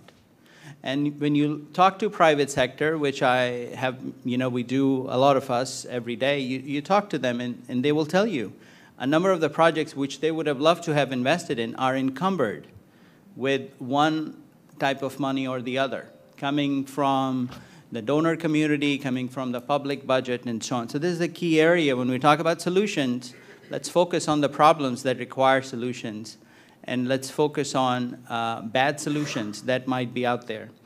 Third area, sector policies matter.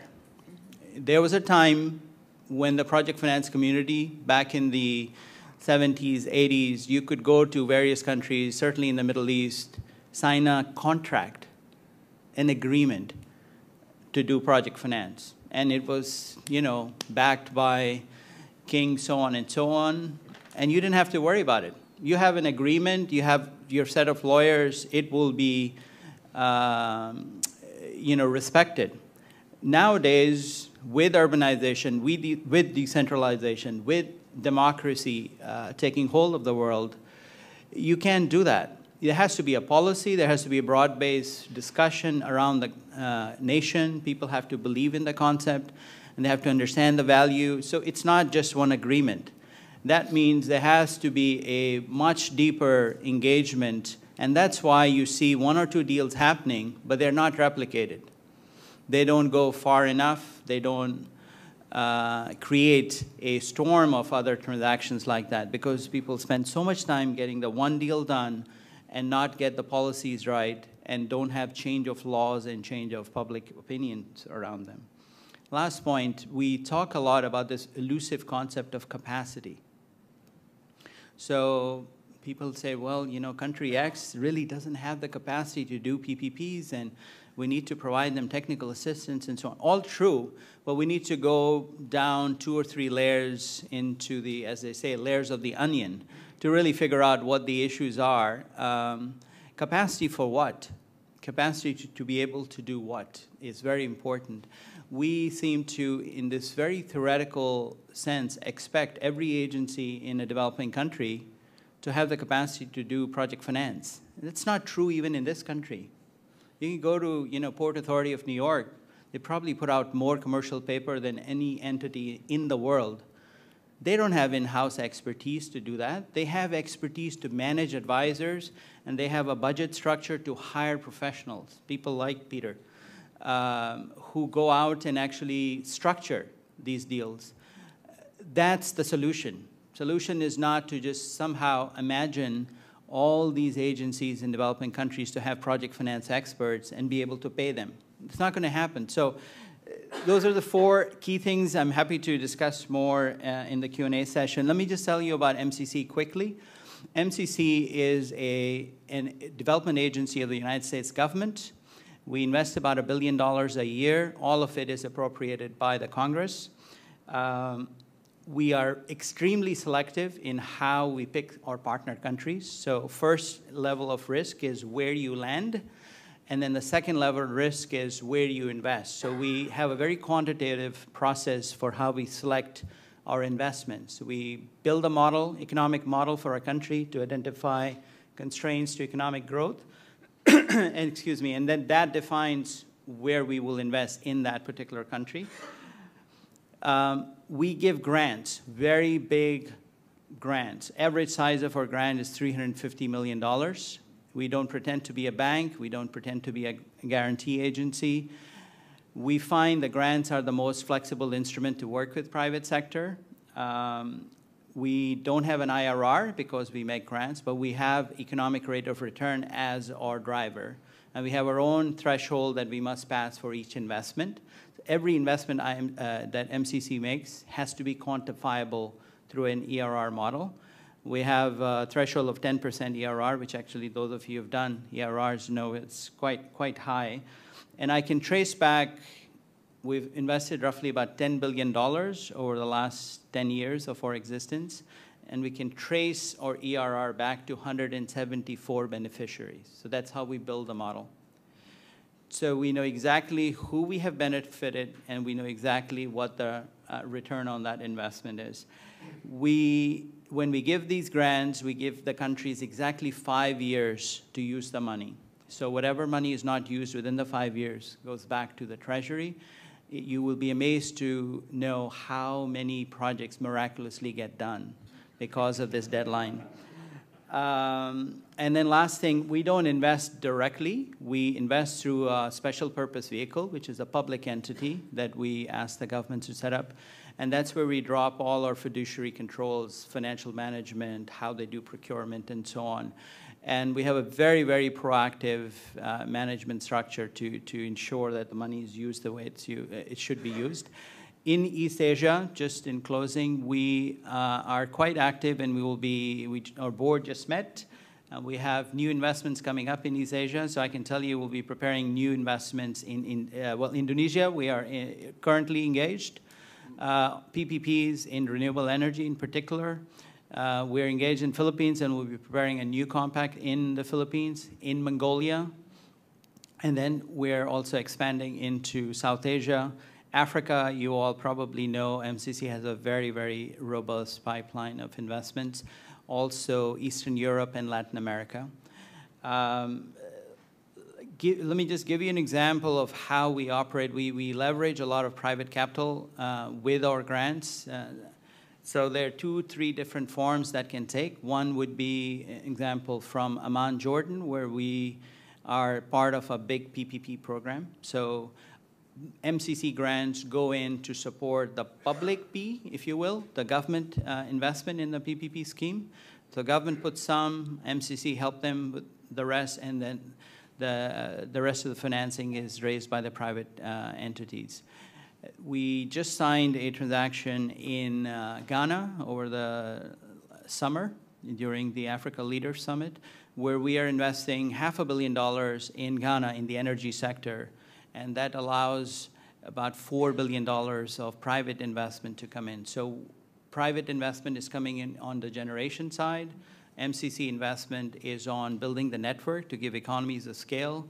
And then in the process, through our engagement, we are fixing the off-taker and making it more bankable. So that's the kind of model we use. We can also use MCC grants for viability gap financing and other, or project preparation.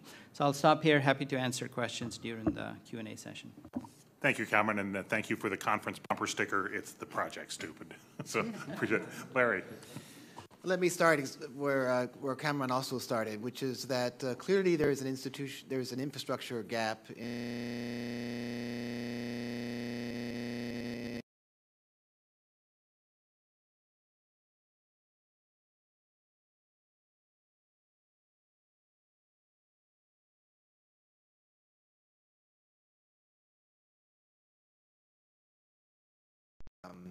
by official financing like the multilaterals and MCC, and then the rest private sector. And so when you look at those numbers, clearly you're not going to see major increases in the government side, although as Craig said, we are pushing, and well, I should say the ADB is pushing and World Bank are pushing some governments to increase the percentage of the budget that they're spending on infrastructure.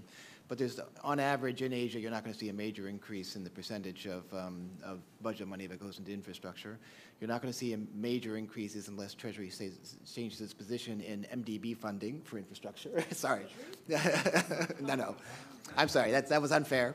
But even if, it's already very small. You're not going to see major increases in that. Congress, thank you. And so obviously the increase is going to come from the private sector side. So where's the private sector money going to be coming from? And what I want to talk about is the role that institutional investors can play in that area. Because when you look at the numbers, we saw Peter's numbers on, for example, sovereign wealth funds, tens of billions, maybe $100 billion, but if you add it all up, the infrastructure funds, again, as Kamran said, there's only so much out there because they're looking for bankable projects. But when you look at institutional investors, $50 trillion of assets under management worldwide. My own company is almost $1 trillion, just one company. It's a small, modest company. Now, obviously, not all of that's going to go into infrastructure, but as S&P did a study looking at if institutional investors, and it's not just insurers, it's also pension funds, worldwide increase the percentage of their allocation of their portfolio to infrastructure from the current about a little over 1% to 4%, which is not a major lift. Essentially, the financing gap, that is the difference between what governments are expected to put in and assumptions about what banks will do, and I'll talk a little bit about that, is filled. So the money clearly is there. The question is, how do you get more of institutional investor money into infrastructure? And it makes perfect sense to do that. And this, I'll go to because currently the major funding, or a lot of the funding for infrastructure, and this is the case in ADB when I was there in terms of co-financing, comes from banks, from the private sector. But banks don't make a lot of sense to be funding 20-year assets. They're obviously funded by short-term deposits. It doesn't make sense for them to be going out and looking for 20-year assets.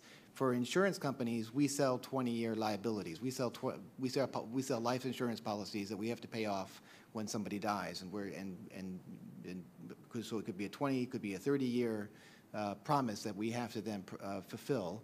We're desperately begging for 20-year assets. We want them. So the banks shouldn't be carrying so many, but we want them. But why aren't we getting? And we can't get enough. We can't find the long-term assets on the market. There's not enough bonds in the market, not enough corporate. So we are looking for infrastructure. Infrastructure is a natural fit for institutional investors. So we have a working group under the overall APEC umbrella. It's called the Asia Pacific Financial Forum. We have a work stream on how insurance companies and pensions can do more in the infrastructure space. The Sherpa of that work stream is sitting right here, Mak Okubo, and from Nisei Insurance. He should be actually the one up here talking. He's a lot more entertaining than I am as well.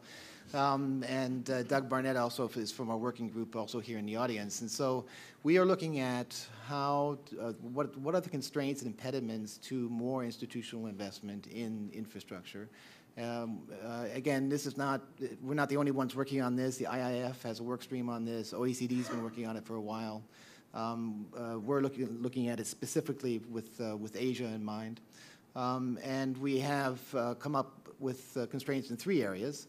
One is, I'll just go over them very briefly. One is regulation and accounting practices. So as everyone knows, there's a lot of global regulatory changes happening now. They're just now coming to the non-bank side of these discussions, and how capital, in particular capital standards, are going to be applied to non-banks, to insurance companies, both average size as well as the very systemically important ones.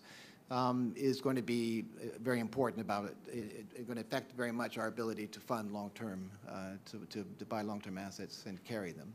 And there's some other accounting, regulatory issues that are also important. The risk weighting that's placed on long-term infrastructure bonds, for example. Solvency II in Europe has placed a very high risk weighting on that. It makes it more difficult for European insurers to fund infrastructure. Accounting, I won't go into the details, but basically accounting that results in lots of volatility in our balance sheets will make it very difficult for us to fund long-term assets. And then we look at a series, the next bucket of issues has to do with the things we've been talking about today, so I won't go over it, but basically market, we call it market aspects, governance, project preparation. Some of the ones that maybe are a little bit different and special to us are we need financial instruments in which to invest that have credit ratings, that we're extremely low risk investors. So we need to have the financial instruments that would facilitate our investment. Securitization, for example, would be, securitization has become a bad word. We need frankly to come back, because that's the best way to allocate risk and basically divide up the financing between, for example, insurance companies and banks. So it does make sense for banks to be in for the first 5 years, because 5-year maturity for a bank makes a lot of sense. And that's where the high risk is and the high returns are. We're interested in low risk, long returns, and so we're interested in more brownfield types of opportunities, so taking from 5 to 20 years. So there's ways to package those, maybe through securitization. So we're looking at those kinds of issues. And then we're looking at operational issues, credit rating. A lot of developing countries don't have proper credit rating bureaus. We don't have a lot of experience in infrastructure, so those kinds of things we're looking at as well. So we've listed those impediments up. They're in the interim report of APFF to the ministries of the APEC, to the ministers of finance in APEC last November, was it, Mac? I think it was November. And you can find it online if you're interested in our list. Annex H is the place to look. So thank you very much. I'll stop there.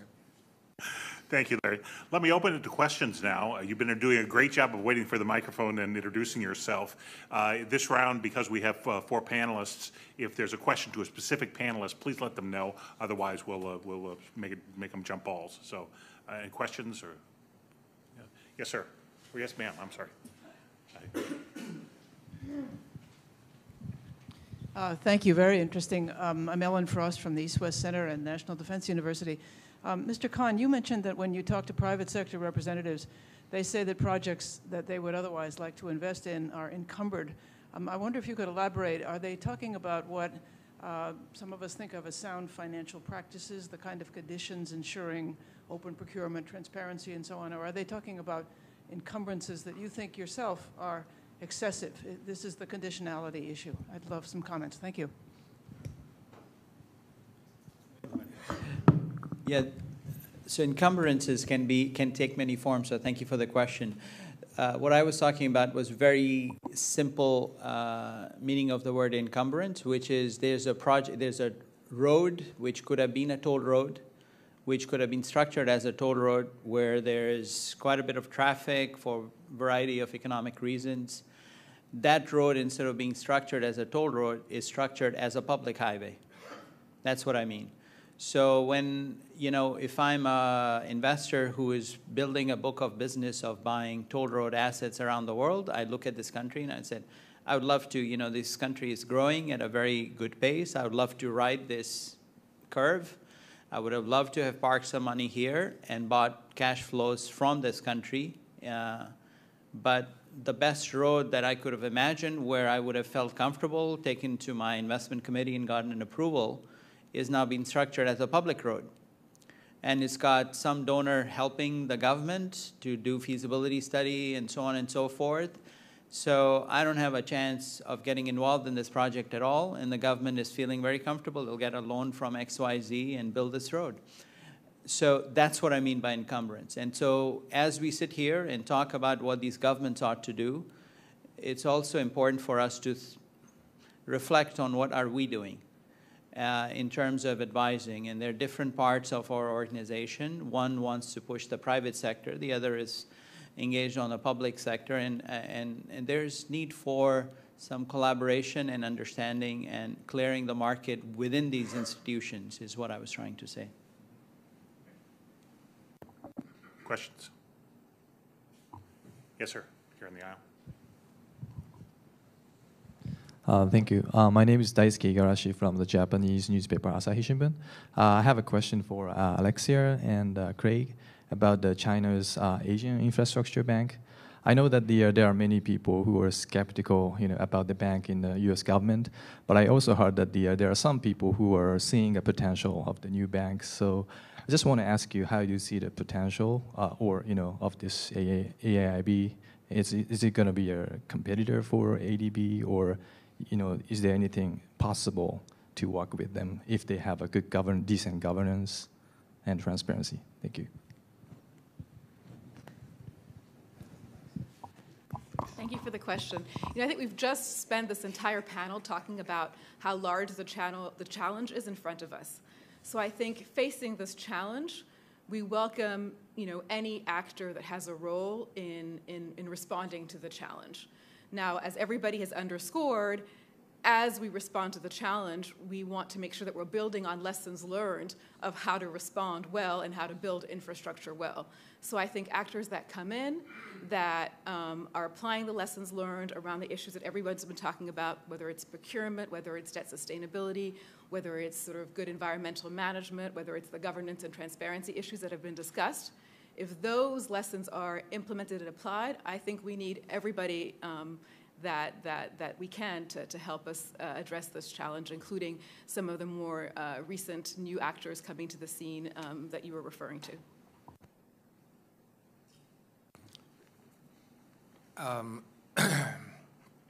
The ADB's position is that AIIB is understandable given the region's huge financing needs, and provided that AIIB adheres to the same safeguards as the ADB and other multilateral banks and development partners on environment and resettlement and procurement and governance, et cetera, then yeah, the more financiers out there for infrastructure in the region, the better.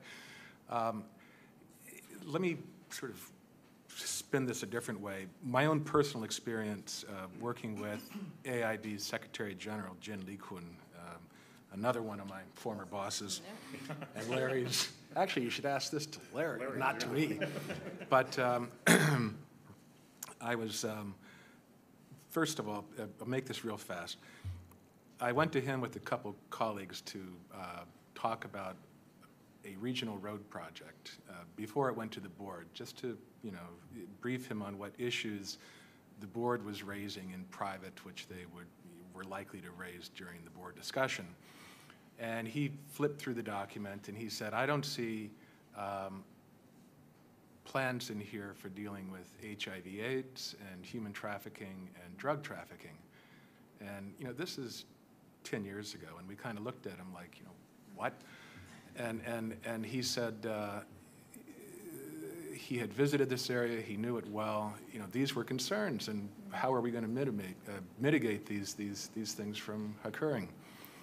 And we said, well, we'll deal with it. And he said, that's not good enough, and he kind of slammed the document down on his desk and said, go back and tell your boss, not Larry, but my other boss, that he doesn't want to see another regional anything unless it addresses these three issues. Now, this is before ADB had safeguards in these areas. So, everyone's giving AIB a bit of a bum rap, I think, saying that, oh, are they going to adhere to our safeguards? Well, my experience working with the head of AIB is that he was thinking about these safeguards even before we were. Another quick story is that I traveled with him in Tajikistan across some road. It was in really bad shape. He said somebody should do something. 3 weeks later, we drove across the same road, and there was a Chinese construction crew out there working on it. And in 3 weeks, the Chinese government had approved $903 million for Tajikistan and mobilized a construction crew to get out there and start repairing this road. And that was impressive. Now, I think AIB's comparative advantage in all of this, and then I'll be quiet, is that they're fast. I think that's one of the most important motivations for establishing AIB, is that they'll be fast. In a region that's struggling with catching up, with infrastructure requirements, ADB and World Bank, we have our role. The governments have their own, private investors and so forth. Financing's not really a problem. Developing projects is a problem, but somebody's got to get this stuff done quickly. And maybe it won't be the way we do it, but it needs to be done quickly. If you're a leader of one of these countries, you want it done quickly. And I think that's where AIB is going to step in. Scott, could I? I don't want to speak ahead of Treasury on this anyway. No, super quickly. I just want to be on the record to say that Treasury, and people don't sometimes like it, we're equal opportunity naggers, meaning we ask the same questions to everybody. When the World Bank was creating the global infrastructure facility that I just mentioned, we said, will your standards, will your safeguards, will your golden standards also apply? So I just want to be clear that we treat, no one is particularly special. We treat everybody the same way on these issues. Staying with the nagging theme, as somebody who worked with APEC to set up APIP and various other initiatives with ASEAN, my nag is slightly different. I think that all the discussion with these institutions has been all about safeguards. Will they have the standards? Will they not have the standards? And I want to raise a separate nag, which is from the private sector community. The question is not that everybody knows there's so much money needed to build the infrastructure. The question is simply, is this new institution or any other existing institution, are they going to clear the lane for private capital to flow into infrastructure, or are they going to create more obstacles and create more problems? That's the fundamental question. If you want Asia to meet the promise of the kind of infrastructure that's required to sustain that growth, which the whole world needs from Asia, then we need to make sure that these lanes are being opened and not closed or made more difficult. And that's a question nobody seems to be asking about this new institution or existing institutions enough. I know ADB board had made a very, very strong statement 2 years ago, and ADB has been moving down that path to become a supporter of private capital. I know World Bank is doing, and I think this is a question that any new institution coming up needs to answer as well.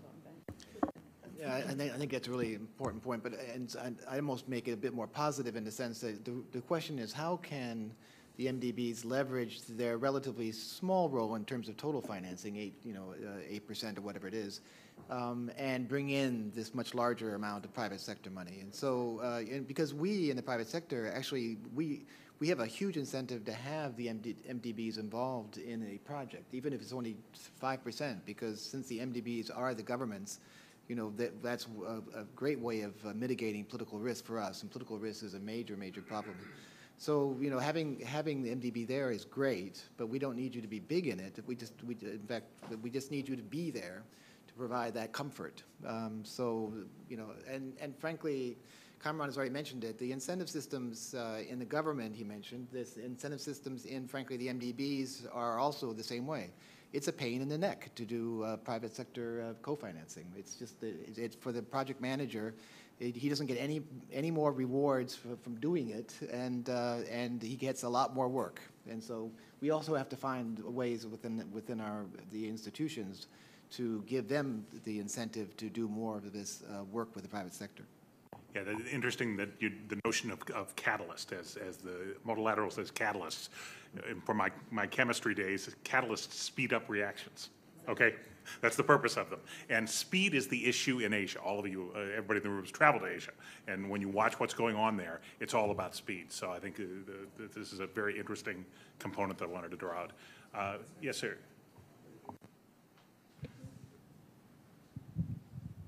Thank you. That will be rather comments, but the following the Larry's comments. Could you tell us who you are and who you represent? Yes, my name is Makoto Kubo, Nippon Life Insurance Company, and based in New York. And I'm serving as a Sherpa of the APFF Insurance and Retirement Income work stream, together with the colleague in APEC.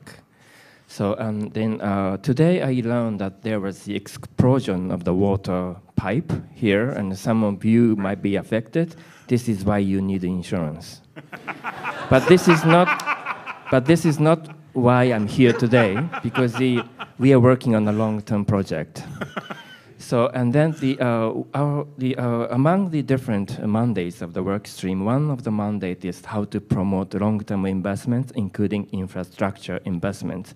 As Larry mentioned, maybe the insurance company and pension fund have a long-term vision. And also, very important thing is that we can have money received from the customers, we can keep it for a long time. So we don't need any cash until we pay. It tends to be maybe 30 years, 40 years. So we don't need to have the profits today. We don't care what is the current market, current price. We would like to have a growth for a long time when we have to pay to the customers in 30 years, 40 years. Don't you think that this kind of growth opportunities would be ideal investments for us? But this is only possible if the regulation would allow us to do. If the bank-centric regulations are copied for insurance company, we need to seek liquidity instead of long-term growth. And if the short-term economic-based regime require us, for example, to have at all time at a good position at any given moment. So we need to care today or tomorrow instead of 30 years or 40 years ahead, when actually we need the money. So that would be the constraints for us to invest in long-term investments, including infrastructure investment. This is one issue. And another one is about the insurance companies are expected by the society to cover some sort of longevity solution. As you probably know, the people don't die very easily nowadays. We have the disasters everywhere, and we work too much, and also we have a lot of problems and agonies, but still our life expectancy is becoming longer and longer. Mysterious, no? Maybe we may be too busy to die, too many projects to work on. But in that case, the insurance company are very good candidates to cover this because we have a mortality risk exposure, so we can offset between the mortality risk and longevity risk. But it is only possible if we are successful promoting the long-term investment, including infrastructure. So we want to have win-win-win situation to make our dream come true, and I think this can be done. Lastly, I'm a Japanese, but don't look at me like an alien, because I live in New York and I pay tax in the States, and very happy that my money is used to support region through U.S. government. Thank you very much. As I mentioned, Mr. Rokubo is much more entertaining than I am, so thanks a lot for that, Mac. Is there a final question before we wrap up today? Yes, sir. Just to stir the pot a little bit. Once upon a time, Larry made a speech and said, the battle for climate change will be won or lost in Asia. And we've talked about infrastructure, and we've talked about the huge investments, but these are the investments that are going to be on the ground for the next 40, 50 years. Nobody's talked about the path of these investments. Are we going to make them more green? Are they going to be more climate friendly? We talked about roads and the needs for road investments. You also talked about, however, public transportation and other things. And I think perhaps I'd like to ask the panel, and perhaps you also, what your thoughts are on how we can also move that investment needs to consider sustainability, climate change, these considerations. Thank you. Jump ball. I mean, I speak very quickly, so you may have missed it, but I actually did mention climate when I spoke, and climate proofing investments. So I think, you know, since this is the closing question too, we are looking for sustainable infrastructure that will have the most longevity possible so that we don't have to keep on reinvesting, and not addressing what it means to build the kind of infrastructure that will be permanent and sustainable given the new challenges that climate, you know, places on our countries, and you're right that Asia is particularly vulnerable there, I think does not make sense. Will it cost more? This is not my area of expertise, but my sense is that in some cases, absolutely. And so this issue of viability and this issue of you know, are projects viable? What is going to be the cash flow for projects is already a challenge, even before you factor in the climate issues. So I think as we work on how to structure deals, as we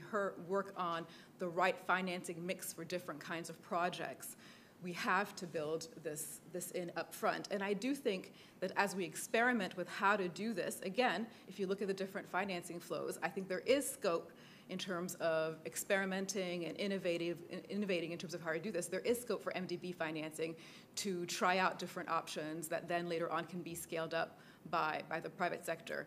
And then my last word will be that the goals of clearing the lanes for the private sector, the issues of viability and the issues of sustainability, to me, are completely intertwined. And when they're positioned as opposites, I think that's a really false debate.